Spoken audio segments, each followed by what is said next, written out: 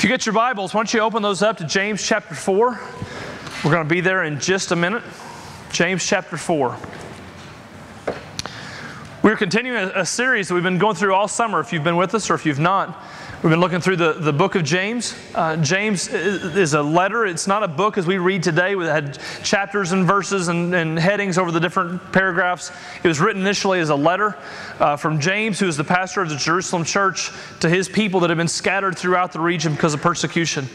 And so James was writing to them to give them practical steps to live by. And one thing I want you to notice that we've seen throughout the book is oftentimes James will appear to bounce from one topic to the other, but really there's a lot of kind of theming underneath all of that. I think today you're going to see a great example of that as well, where James sort of wraps up a lot of the things we've been looking at with the passage we're looking at today.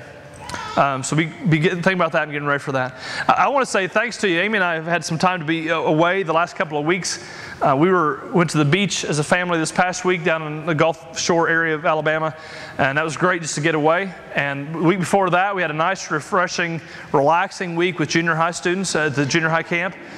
Nothing says peaceful sleep like, 50 boys in the cabin with you, so that's always great. A lot of feet smell and all that kind of stuff. So I had that weekend, which was great. Which is great. But before that, we were on July 4th. We went to see some family, and so we've been on the road a lot, been traveling a lot. And one of the things that my children got opportunities to be part of that they hadn't before is at our house we have like the cheapest cable known to man. It's like $9.99 a month. I just fought with a cable company this past week and they said we don't have the $9.99 plan anymore. And I said, well, then cancel it. Well, let me see. Hey, look, I found another plan just like the one you had, they said. So we had to fight through all of that. So every 6 months I have to re-up the $9.99 because that's one of the cheapest. I don't want to pay for anything else. Which means we have no extra channels. We have like the ABC, NBC, and C-SPAN or something. It's like nothing. We have no channels at all, And kids love C-SPAN. So we have that. And so we went to my mom and dad's house. And my dad has every channel ever known on this planet on his system. That's the deal. You go to the little chart, you flip through the DirecTV or whatever, has a little chart, and the channels you have are one color, and the channels you don't have are a different color. Not at my dad's house. It's all the same color. He has every channel known to man, that kind of deal. And so my kids get to see all these different opportunities, all these different, 28 cartoon channels or whatever. And then we went to Amy's grandma's, and same deal. She has every channel that's ever been purchased in the history of the world. So my kids got an opportunity to see all these channels. And one of the evils in this world that I was unaware of until this week, or last couple weeks, is bubble guppies. Anybody aware of bubble guppies? Anybody of you have seen bubble guppies? Why didn't you warn me about this? I had no idea this was coming to me. Bubble Guppies is this show that my 4-year-olds are now obsessed with, and there's a little theme song that goes along with it. My kids know by heart, and they sing it in the car over and over and over, and just a few words, and he just kind of drives to the gray matter, begins to leak out of my ear, as I'm driving down the road. So my girls are listening to Bubble Guppies, and so we had Bubble Guppies at my mom and dad's house, and then went to Amy's grandma's, more Bubble Guppies, and so on the way back from Alabama Friday, we get in the car. It's an 8-hour trip. Before we get to the interstate, the Bubble Guppies theme song starts from my 2 girls in the back seat. Got 8 hours ahead of us. This is not going to be good, Not even to the interstate yet. And so they're going along, and I'm just kind of gripping the wheel, praying to Jesus for serenity and all those kind of things. This is going to be a long trip. And so we're going a little farther. Well, the singing turns into a fight about which one of them is which bubble guppy. Apparently there's different colors to the bubble guppy. Anybody know that? Is this true? And so Karen and Erica both wanted to be the purple bubble guppy, because that's really important, I guess. And so they both wanted to be the purple bubble guppy. And so they're fighting back and forth about which one gets to be the purple bubble guppy. It's hard to say. And which one doesn't get to be the purple bubble guppy. And they're fighting with each other in the back seat.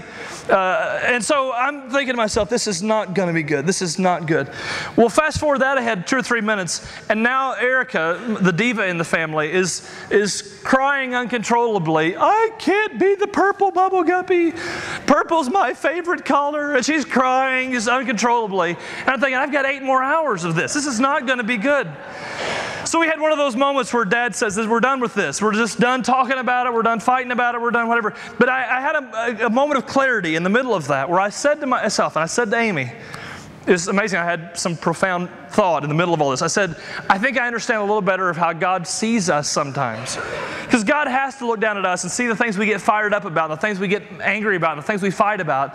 In light of the whole world that's going on, He's got to wonder, what in the world's going on with you people? It's a bubble guppy moment for God. He's got to have that. You got to look down at this world and think, there are children who are dying today because they don't have enough food, or because they don't have clean water, or because they don't have access to basic medical stuff that we all take for granted.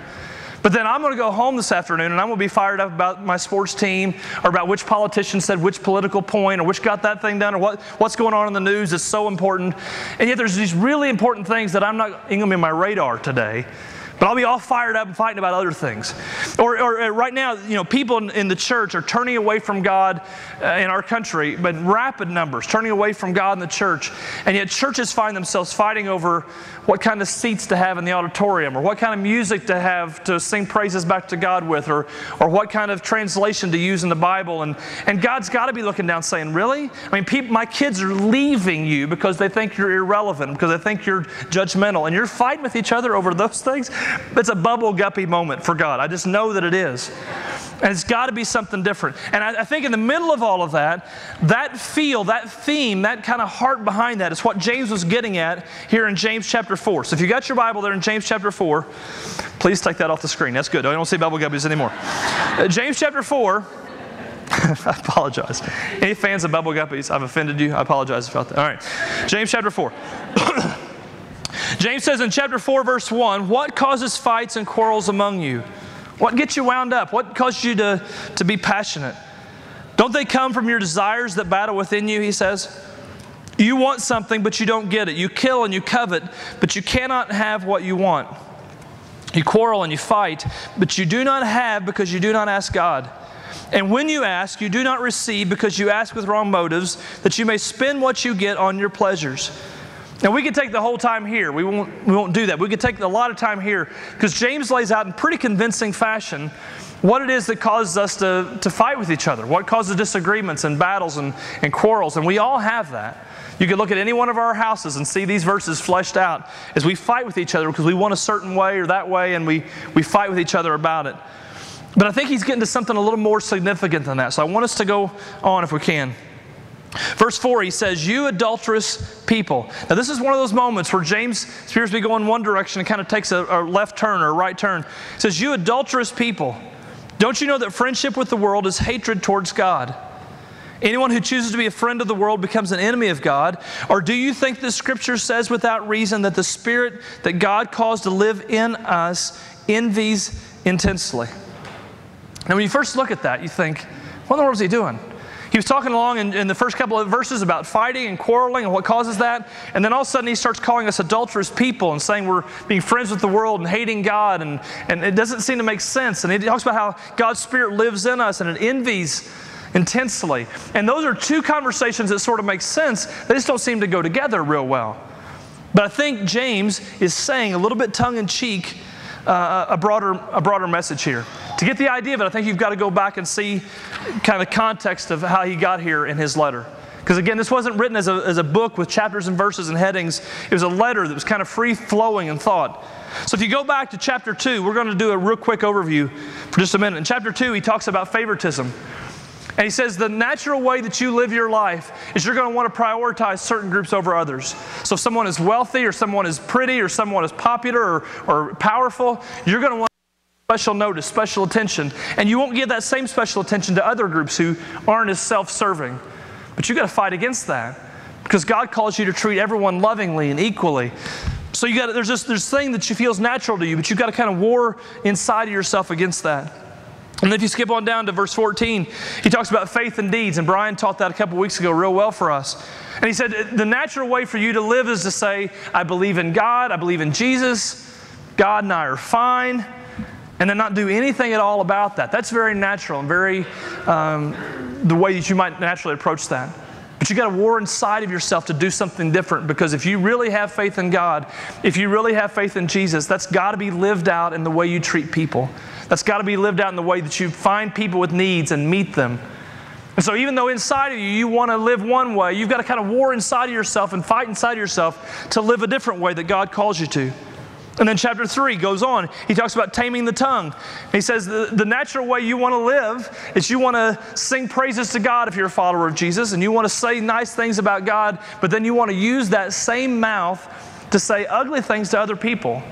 So you talk one way when you're talking to God or about God, and you talk a different way when no one else is around maybe. He said it can't be that way. You've got a war inside of yourself so that the way that you talk to God is the same consistent way you talk to people, and you get a handle on how your tongue works. Skip on down to the verses we looked at last week. In verse 13, he talks about there's two different ways to live your life. He says the one way to live your life is the way that the world says is successful and happy and things is to acquire more and more stuff for yourself. Selfish ambition and envy. That's what drives you. And so you get more and more stuff, more and more possessions, more and more money, a nicer car, a bigger house, a step up the rung on the ladder at work. Now, I know this is one of those culturally sort of irrelevant passages, because who lives that way, right? I mean, no one believes today that you would find happiness or success by getting more stuff, a nicer car, bigger house. No one believes that today. They believed it then. It's a little funny. It's not hysterical, but it's a little funny. They believed it then, but no one believes that now. I mean, everybody knows that's not how success really happens, right? But he said some people would actually believe that. And so you've got a war inside of yourself to say, I'm not going to live that way.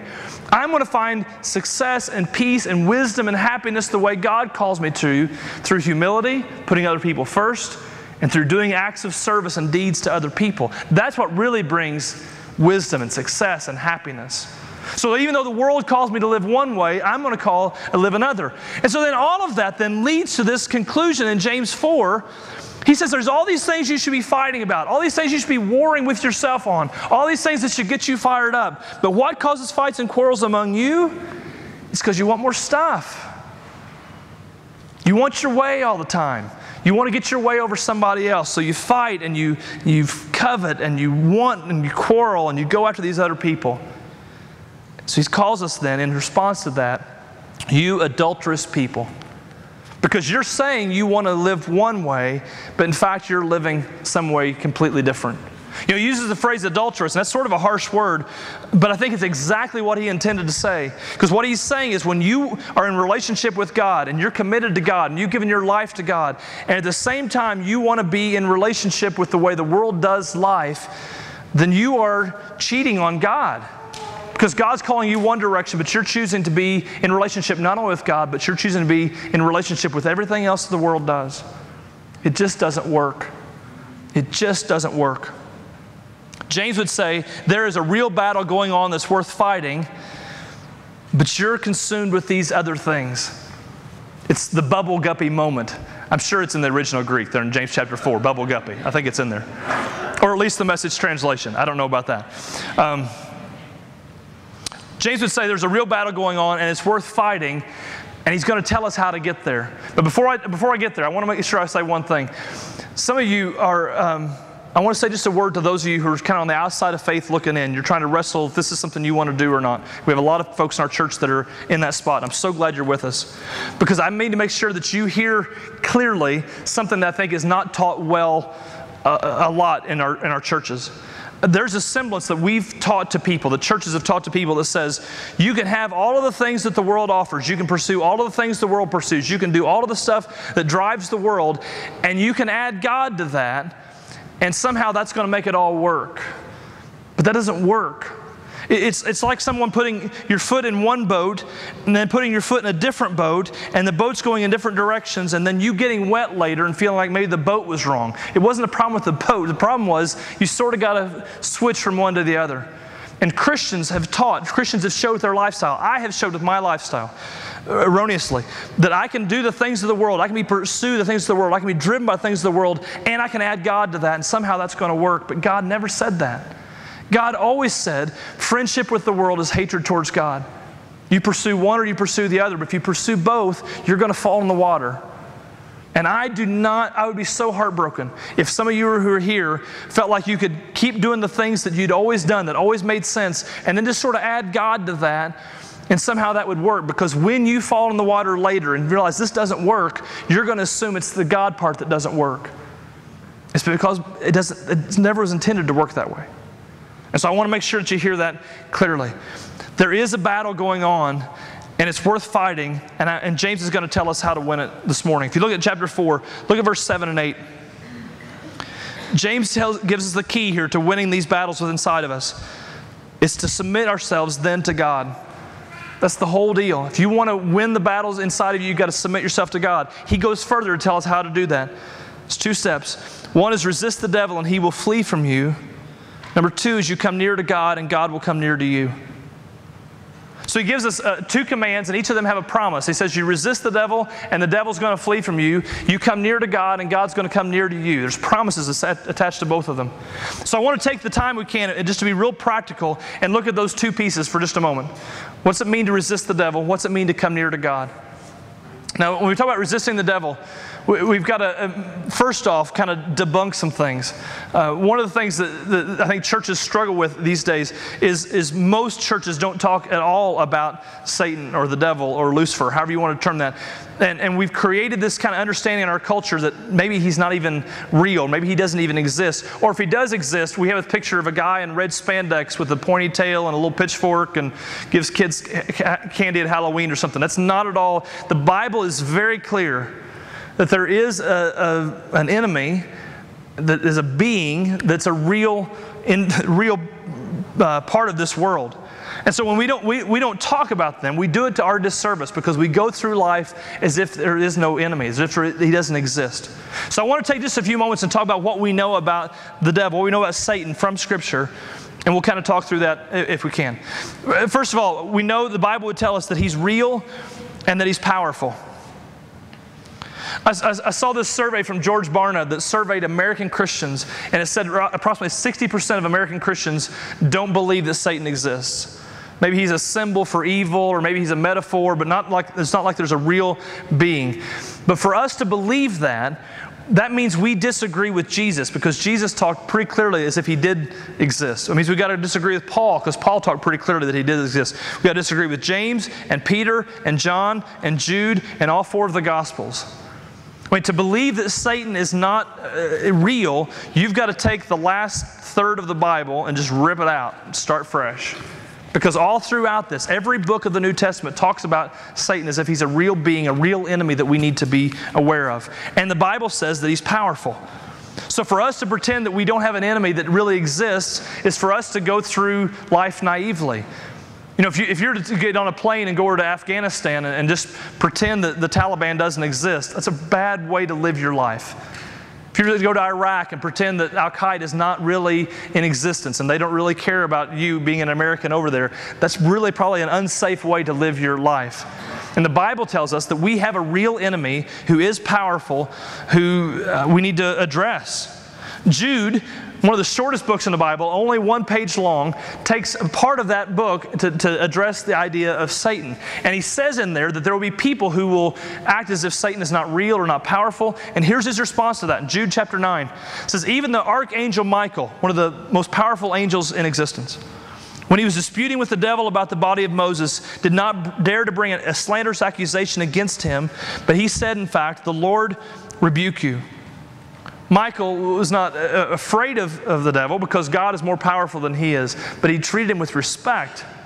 And yet in our culture, we either act like he does not exist, or we dress him up in a Halloween outfit, or we teach our kids, one of the church songs that a lot of times people teach the kids is, we'll take the devil out and smash his face. I always cringe when I hear that song, because this verse just says, even Michael, the archangel, didn't say something slanderous to them, but then we kind of teach kids to be flippant about it. The Bible says that Satan is real and he's powerful. Another thing the Bible says clearly is that his aim is our destruction. Peter compares him to a roaring lion wanting to devour us. Jesus in John 10 says that the thief comes only to steal and kill and destroy.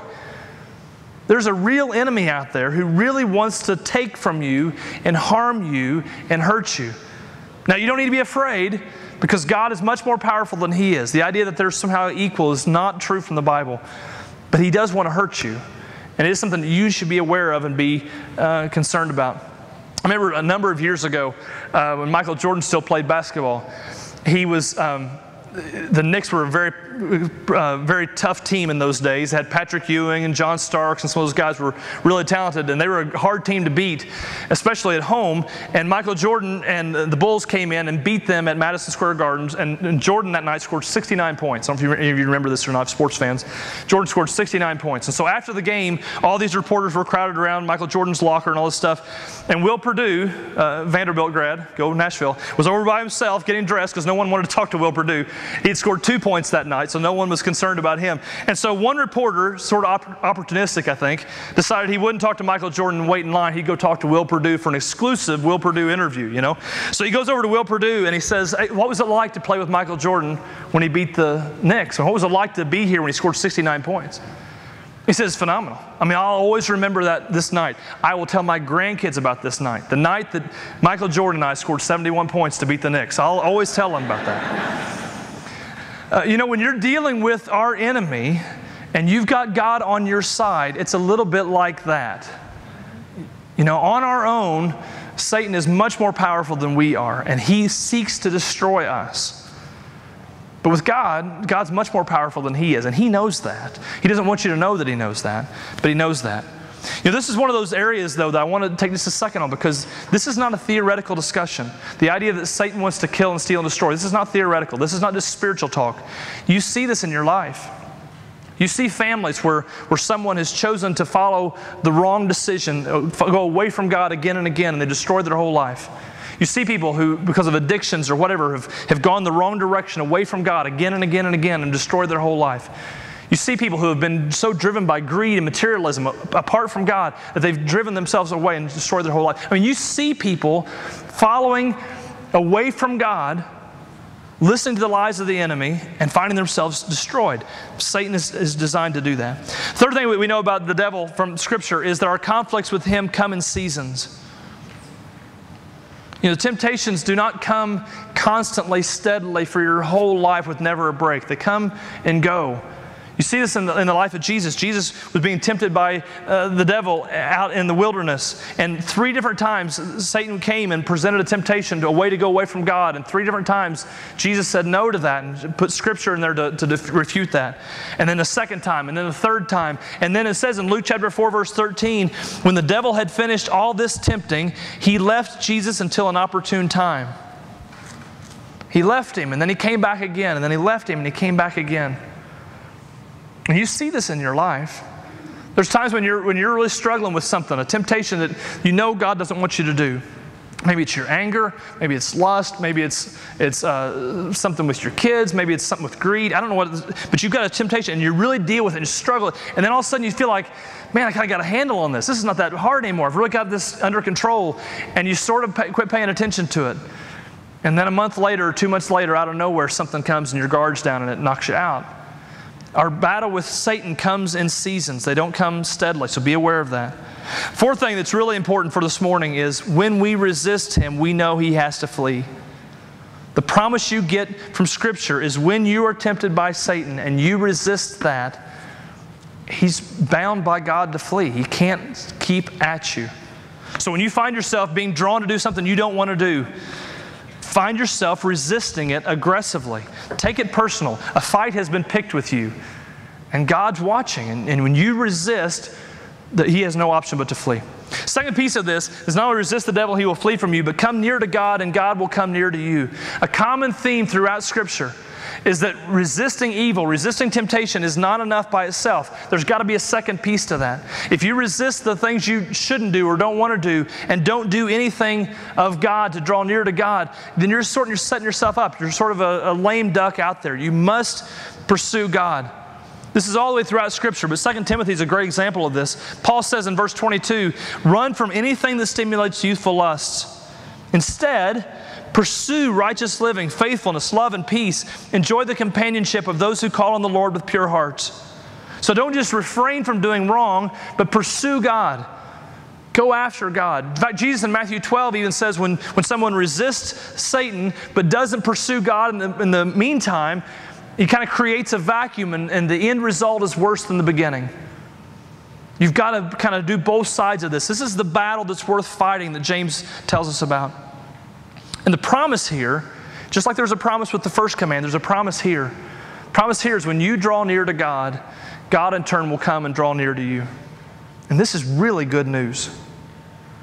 Because some of you have been through a lot of rough stuff. And you've done things you're not proud of. And you're doing things maybe now you're not proud of. And there's things in your life that are not the way you want them to be. And so you may say, I can try to turn away from that, but God would never take me back if I went to Him. God would never accept me. I've done too much. I've gone too far. I've ran away too much. But the promise from God here in James is when you come near to God, God will return, come near to you. He won't just wait passively for you to arrive. He will pursue you. And that's really good news. Really good news. A couple weeks ago when we were at junior high camp, the theme for the whole week was about the prodigal son. And they spent time in Luke 15. Every one of the chapel services at night, they would talk about the prodigal son and different parts of it. And if you're not familiar with that story, it's about a man who has two sons. And the one son said to his dad, I don't want to be with you anymore. Just give me my money, give me my stuff, and I'm going to go live my own life. And so the father gives him some of his property, gives him some of his inheritance, and he goes and he wastes it all on wild living with prostitutes and parties and craziness. And then once all the money was gone, all of his friends leave, and he's left alone. He finds himself feeding slop to hogs, and he looked at the slop in there that he was feeding to the hogs, and he wished he could have some of it because it was better than what he was eating himself. And he remembered his dad, and he remembered the way he treated his servants, let alone his sons. And he said, maybe if I could just be my dad's servant, I would improve my life. I'll go do that. And I'll go and apologize. I'll grovel. I'll throw myself at my dad's feet. And so when he's a long ways off, he sees his dad, and his dad sees him. And his dad doesn't do what a patriarchal Jew of that time would do and stand patiently and stay. His dad takes off running for his son. And he runs to his boy, the one who had said, I don't want you in my life. You're better off dead. I don't want you around. That son. He ran to him, and he loved on him, and he accepted him, and he threw a wild party that night to say, let's celebrate my son who is dead and is alive again. And that's our story. That all of us have chosen to reject God. All of us have chosen to go our own way. All of us have chosen to leave the way God wants us to live, and He can at any time take us back. And any time we draw near to God, God will in turn draw near to us. Now I want you to notice that He lives out the verses in James in that story. The prodigal doesn't just reject the pigs and reject the slop and reject that way of living. He in turn says, I'm going to reject that, but I'm also going to pursue my father. I'm going to pursue my dad. And when he did, God did just what James said He would do. God came near to him. And it's our story. The speaker that week at junior high camp I thought was really insightful. He talked about the word prodigal that we always label this son with. The word prodigal means extravagant, bordering on reckless. And that's clearly how this boy lived. He took the money from his dad that his dad shouldn't have even given to him. He took that money and he was extravagant with it, and he wasted it, and he was bordering on reckless and wild living and all of this. And so prodigal is a good association for that boy. It's a good label for that son. But the speaker that week said prodigal really is more accurately assessed to the father. Because the father, who had everything, who didn't need to give up any of it, chose to give half of what he owned to his son, and then his son went and blew it all. And when his son came back, he didn't accept his son's offer of service. He welcomed him back as a son. He didn't stand back and wait for the son to come. He ran to him, bordering on reckless. He was extravagant in his love for his boy. We serve a prodigal God, a reckless, extravagant God. And when He looks down at you, when He looks down at me, He sees all the junk in our life. All the junk you've ever done, all the junk you're doing now, all the junk you're going to do. He sees it all. And it burdens Him and pains Him because He knows we are listening to lies that are going to destroy us if we listen to Him long enough. But when we reject that, and He holds Satan to leave, and he'll flee from you. And when we come back to God, when we draw near to God, God won't wait passively for us. He will run to us because He loves us. I want you to bow your heads and let's pray together.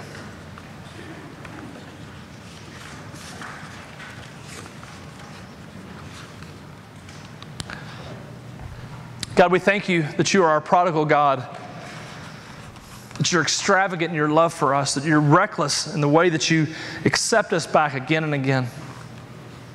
We don't deserve for You to accept us the first time. But God, in my case, you've accepted me again and again and again, and I keep messing up, and I keep doing the wrong thing, and I keep doing things that I'm not proud of and that you're not proud of, and you take me back every time, just like you said you would.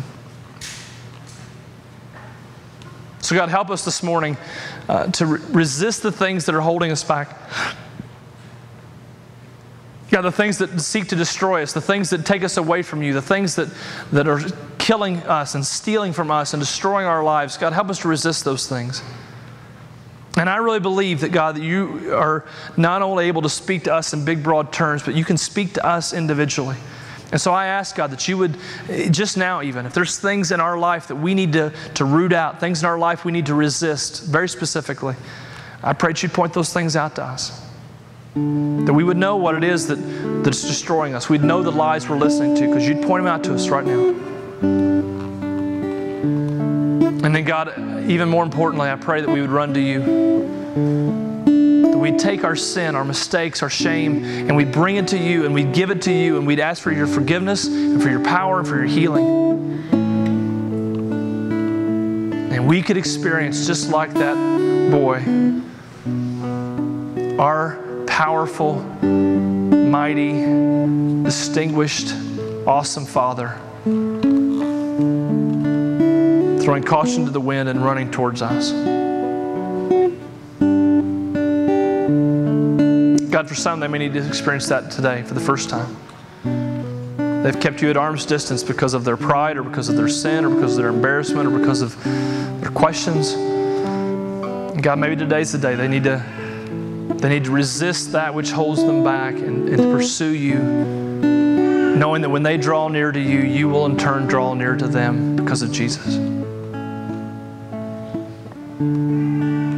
Why don't you take just a moment and pray to God, just where you sit, just silently. Maybe for some of you, there's something you need to root out of your life. Others, you need to be more fully embracing of God. But allow God to speak to you just now and ask Him what He would have you do.